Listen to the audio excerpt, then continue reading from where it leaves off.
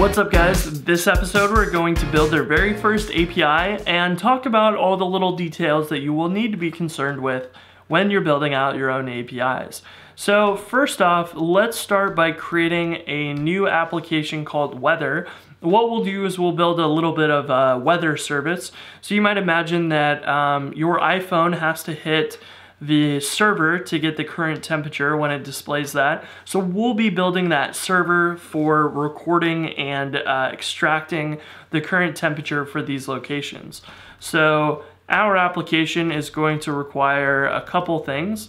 We'll have a location model. Every location will have a name. Ideally, you would also add geolocation to this so that your location can be searched upon. So wherever you are currently at on your phone, you could search for the closest city or something like that and return the temperature for that. But in our case, we're going to keep this simple and start with just a name.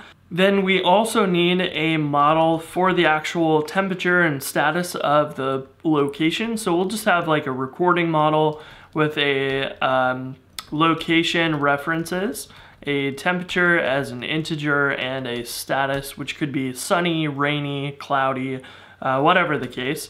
So we'll run rakedb migrate and set up our database, and we can open this up and maybe go into our seeds to set up some example data. So here we might say L equals location dot create, name is New York City, and L.recordings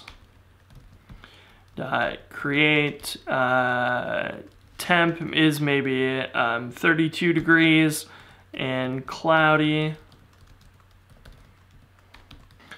So then maybe we also add some historical data in here. So maybe it was a little warmer before, maybe it got a little colder to 28 degrees and went really cold to 22, and it was kind of alternating between rainy and cloudy, but then it became sunny and 22 degrees out.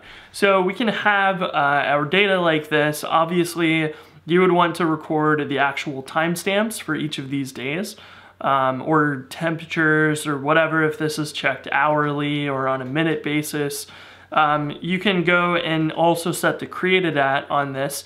We're just going to create all of these at once, and we'll order them by ID rather than created at, so that we can see them in order. We need to set location.rb to has many recordings.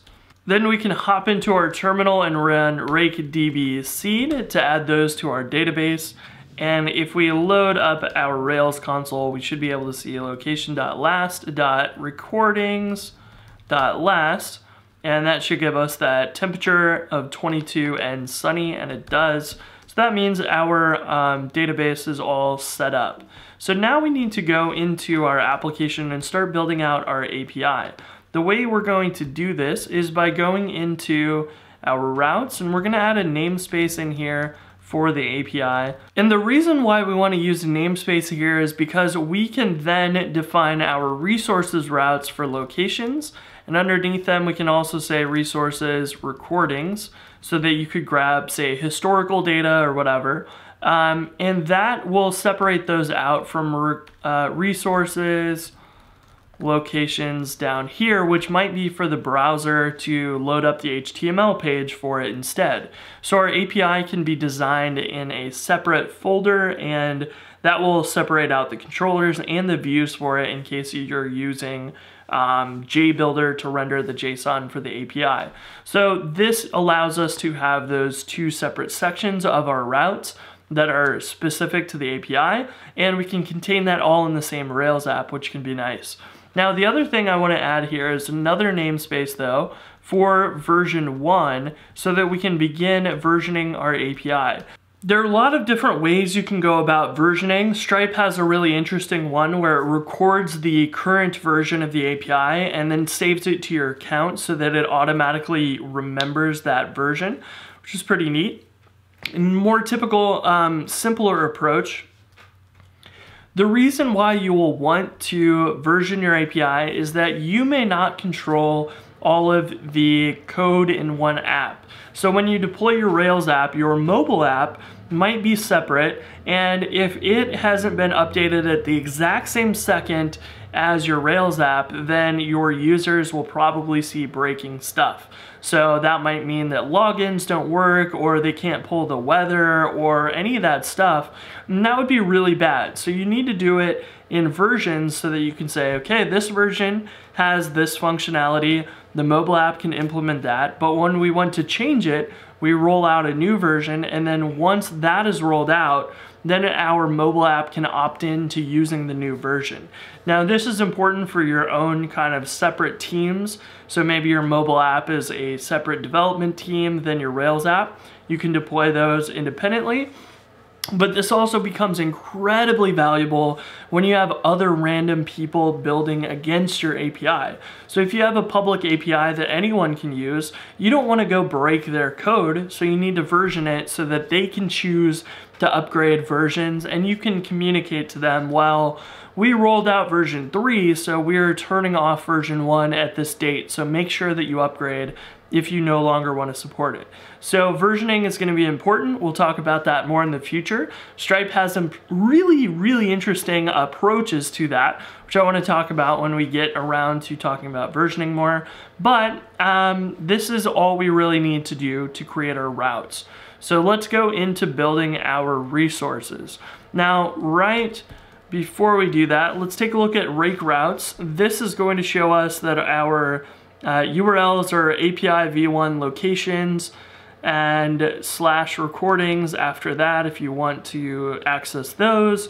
And the namespace actually creates folders for our controllers and our views for these in the API. So that means that our controllers are going to be a little bit different than normal. We're going to need to create a directory inside of app controllers, and we'll call it app controllers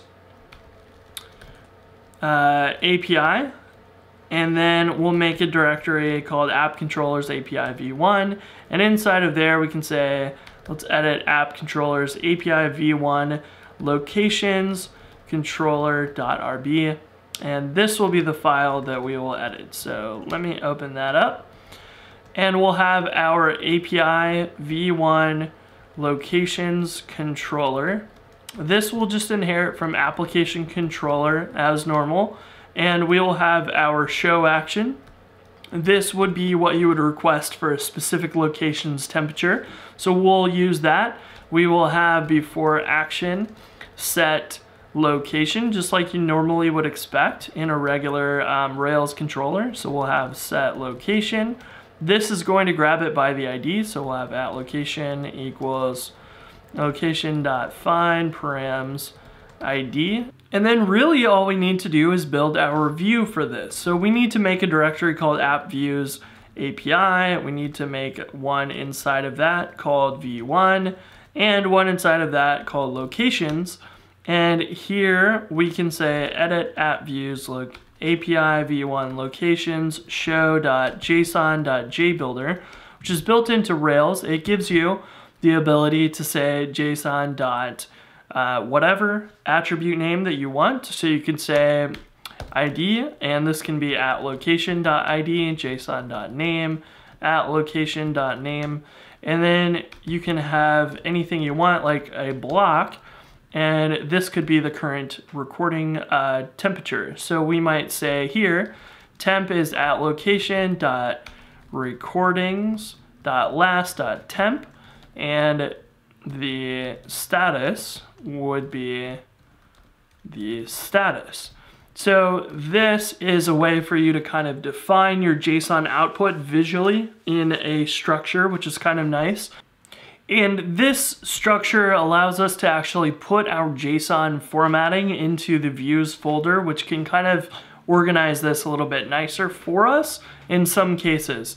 Now, you could also do this and just say render JSON and create a hash in here and return the exact same format of a hash. So you could say location.id and so on, where you could replace the format with just a regular old Ruby hash.